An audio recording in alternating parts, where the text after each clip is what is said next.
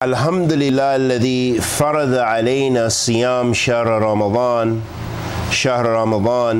wa ja'alahu ahada arkan al-Islam wa sallallahu wa sallam ala khair al-an'am nabiyana Muhammad wa ala alihi wa sahbihi al-barara al-kiram wa tabi'in wa man taba'ahum bi ihsan ala dawam.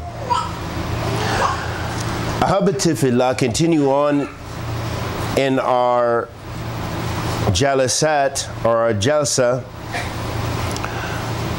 regarding the holy month of Ramadan.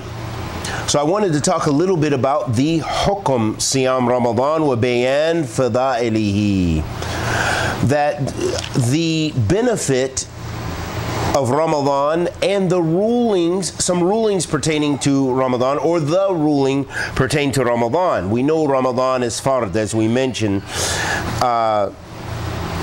fardul ayn, that every Muslim must fast if he or she is able to do so. And we know that Ramadan was legislated for something. What is the ayat that we mentioned before, which lets us know the maqsad or the purpose of Ramadan, what we're supposed to gain out of Ramadan? Kutiba. Who knows this ayah?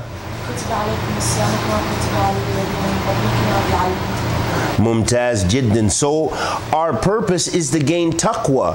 Kutiba alaykum siyam kama kutiba alladhina min qablakum la'allakum tattaqun. So ya ayyuhalladhina amanu kutiba alaykum siyam.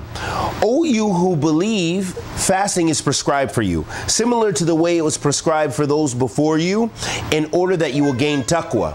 And we talked about taqwa before. We said that it is staying away from the muharramat that Allah has prohibited, and it's doing the awamir, the commands of Allah subhanahu wa ta'ala. And one of the ahadith which lets us know that Ramadan is so important, and that it's an arkan al-Islam, it's a pillar of Islam. And we mentioned that a pillar is what holds up, we use a pillar in many big buildings, we use pillars. This desk doesn't have a pillar, but instead it has legs. And this is a similitude of Ramadan to Islam, that Islam is built on 5 pillars, and one of those pillars is fasting in the month of Ramadan. The Prophet ﷺ said, Buni al-Islam ala khams, shahadatan la ilaha illallah, wa anna Muhammadar Rasulullah, wa aqimu as-salat, wa ita'i zakat, wal hajj, wa sawm Ramadan, wa hajj al-bayt. The Prophet ﷺ said Islam is built upon 5 pillars. The shahada, the testimony of faith, which is bearing witness that there's no God worthy of worship except Allah, and that Muhammad is his last prophet and messenger. And to establish the prayer, to pay the zakat, and to make the pilgrimage, and to fast the holy month of Ramadan. Those are all the pillars of Islam. And the point of mentioning this hadith is that it shows how important Ramadan, fasting Ramadan is, because Allah made it a pillar. The Prophet ﷺ mentioned it as a pillar of Islam. Hadeeth fillah, the Prophet ﷺ said in the hadith of Abi Hurairah radiyallahu ta'ala anhu, Anna Rasulullah sallallahu alayhi wa sallam قال صلوات الخمس والجمعة إلى الجمعة ورمضان إلى رمضان مكفرات ما بينهن إذا اجتنبوا كبائر. In the hadith of Abu Hurairah radiyallahu ta'ala anhu, akhrajahu Muslim, the Prophet sallallahu alayhi wa sallam said, the 5 daily prayers and Jumu'ah up to the next Jumu'ah, the following Jumu'ah, and Ramadan to Ramadan are all things that expiate your sins, mean they get rid of your sins, as long as you stay away from the major sins. So this hadith shows us that your 5 daily prayers, if you pray Fajr, from Fajr to Dhuhr, you pray Fajr and Dhuhr, those sins that you did between Fajr and Dhuhr will be wiped out, except the major sins. Likewise, between Dhuhr and Asr, that those sins between Dhuhr and Asr that you did will be wiped out, as long as they're not the major sins. The major sins you have to make tawbah from. And Ramadan to Ramadan and Jumu'ah to Jumu'ah. So the point being that Ramadan will be a means for you getting rid of your sins, except the major sins if you don't make tawbah.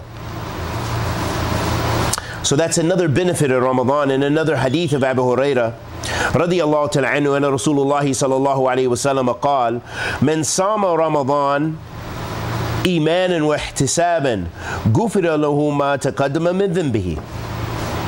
The Prophet sallallahu alayhi wa sallam said in another hadith of Abu Hurairah radiyallahu ta'ala anhu, he said, whoever fasts Ramadan with full iman, expecting reward, believing in the rewards of Allah subhanahu wa ta'ala, believing in Allah tabarak wa ta'ala, and expecting his reward and the goodness that Allah subhanahu wa ta'ala will reward him with, then Allah will expiate all of his previous sins.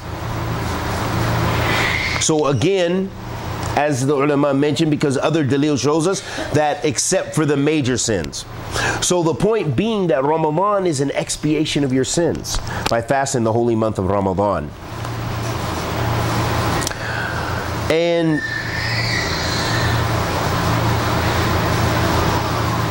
with regards to that, we gain from that hadith that the one who fasts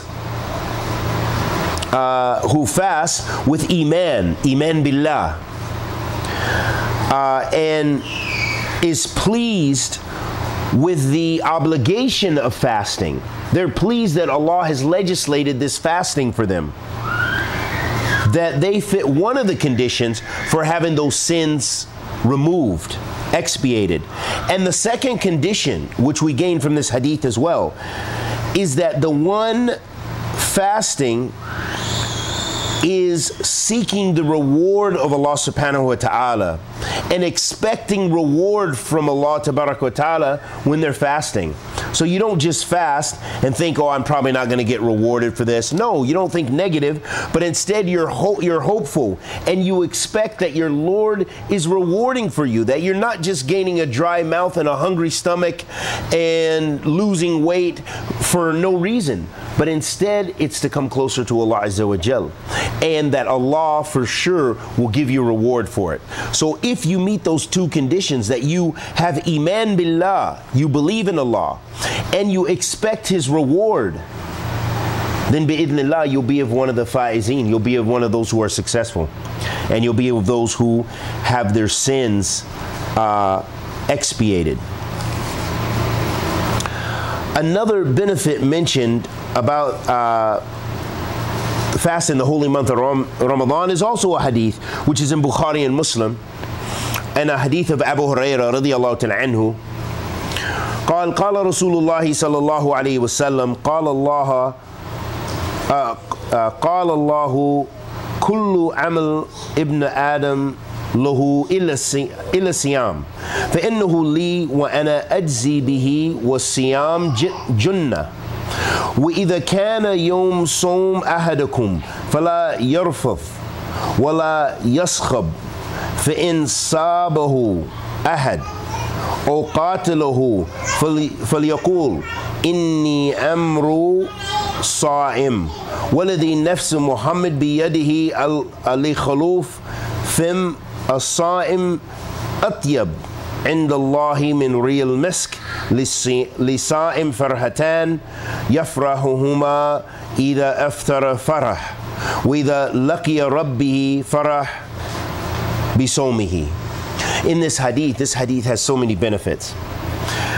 In this hadith of Abu Hurairah radiyallahu ta'ala anhu, the Prophet sallallahu alayhi wasallam said that Allah the Almighty said, this is a hadith Qudsi, this is a hadith that the Prophet sallallahu alayhi wasallam was mentioning about Allah, that Allah said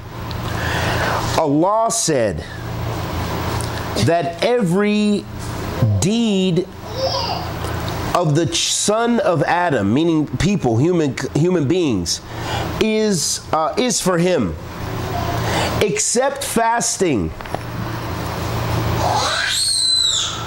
For verily, it is for me. Fasting is for Allah subhanahu wa ta'ala. And I reward him for it. And fasting is a shield. So first we learn fasting is a shield. It protects you from the muharramat. It protects you from the hellfire. وَإِذَا كَانَ يَوْمْ صَوْمْ أَحَدَكُمْ فَلَا يَرْفَثْ. So if one of you is fasting, then do not speak bad words or curse. And do not have wasteful and unbeneficial and sinful speech. And if someone curses you or tries to fight you, then say to them, verily I am fasting. And then the Prophet and then he said, وَالَّذِي نَفْسُ مُحَمَّدْ بِيَدِهِ. And by the one whose soul Muhammad, whose Muhammad's soul is in. The one whose hand Muhammad's soul is in. Verily, the breath, the bad breath, because when you're fasting, your stomach, of course, you have a smell that comes out. Verily, the smell of the mouth of the person fasting is more beautiful and more beloved to Allah than the smell of misk. And then he said, for the fasting person is 2 times of happiness. The happiness, one of the times for happiness is when he breaks his fast. And the other time of happiness for the fasting person is when he meets his Lord with his having fasted. This is in Bukhari and Muslim. This hadith has many benefits, and I think they're self-explanatory. But as we learn from this hadith, that first, fasting is a shield. It protects you from the hellfire, and it protects you from doing sinful deeds. Because when you're trying to fast, you're trying to protect yourself from sin and so forth. Also, fasting, that you can harm the reward, lessen the reward of your fasting when one of you, when you speak bad words, and if you're cursing. This doesn't break your fast, the person who's cursing, but it lessens the reward. It takes away some of your good deeds. And if someone is going to fight you, or they're cursing you, they want trouble from you, and they're cursing you, you should do everything possible to avoid it and just say, I'm fasting. Verily, I'm fasting. Leave me. We also learn from this hadith that the fasting persons, even though we regard it as bad breath, it's unpleasant to us, that their breath, their dry mouth, is more beloved to Allah as a smell, because they're doing it for His sake, than the smell of misk, even though misk smells so nice. But that smell is more beloved to Allah Azza wa Jal, because it is for His sake. You're doing obedience to Allah subhanahu wa ta'ala. You're doing ta'atillah, obedience to Allah Azza wa Jal. And we also learn that the fasting person has 2 times of happiness, and we mentioned them. What are the 2 times of happiness again? When you break your fast. And when you meet Allah subhanahu wa ta'ala. So that means fi dunya wal akhirah. That means in this life as well as the hereafter, there's a happiness. So it's very good to remember. This is why it's important we read these hadith to remind us, because Ramadan's coming up. It'll be next week, bi'idhnillah. So we need to go in there with full iman, believing in Allah. We're fasting not because we're trying to slim down. We're not fasting because we want to have dry mouth. We're not fasting for any other reason, but we're fasting to come closer to Allah because it's and we're expecting the reward of Allah, and we believe in Allah. And we ask Allah the Almighty to accept our good and forgive our evil.